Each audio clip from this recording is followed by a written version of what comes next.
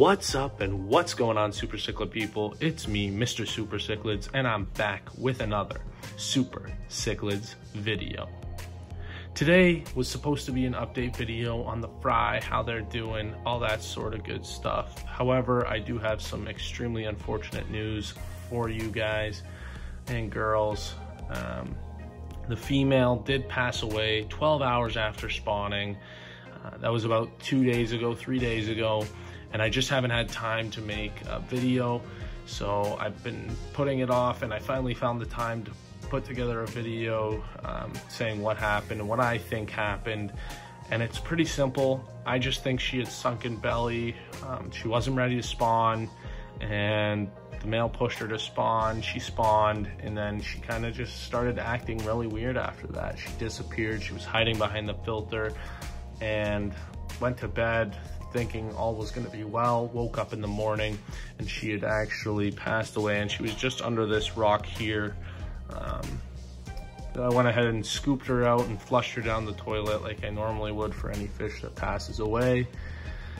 And I quickly checked Live Fish Direct's policy on dead fish and time frames, and they do accept or refund fish that die within 14 days.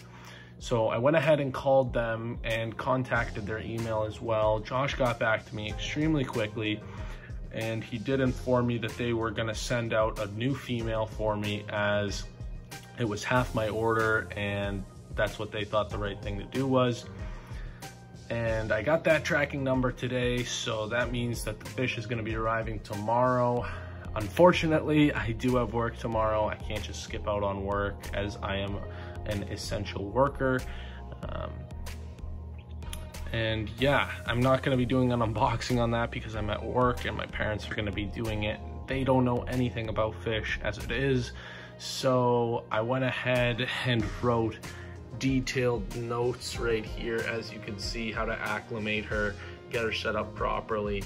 And I'm gonna put her in this breeding box for the first couple days, just until she gets used to the tank and the water. I really don't want the male beating up on her, trying to spawn with her right when I get her.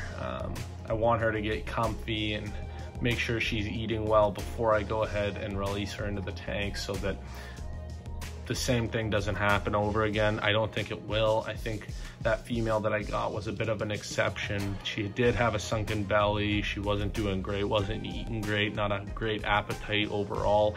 However, the male is doing fantastic. Look at him. He is quite the little character. He's got great color on him as well, which I couldn't be more excited about. I'm hoping, praying that the female also has that dark blue color and black around the outsides of the bottom fins, the bright golden head, just because those are traits that I want in my rams. I want to be breeding the highest quality electric blue rams that I can. But yeah, that's all I got for you guys today. I hope you guys enjoyed today's video. Be sure to like, comment, and subscribe. Turn on those post notifications if you don't want to miss that inevitable Super Cichlids giveaway, which will be 6 fry from the German electric blue ram breeding pair.